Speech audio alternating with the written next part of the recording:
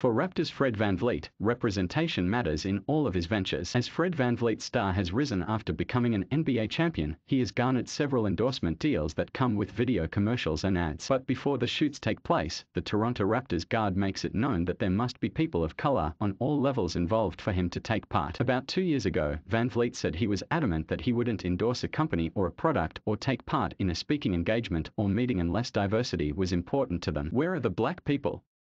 Now you got them thinking about it. While the answer has been a resounding no from a hoops standpoint, he did wonder if there was a podcast he could take part in that could help people of color in the business world. I don't have to do anything, but it gets boring when you just focus on yourself. Today's young Raptors are off to a slow start with a 12-14 record with VanVleet, 2020 NBA All-Star Pascal Siakam and OG Anunoby leading the way.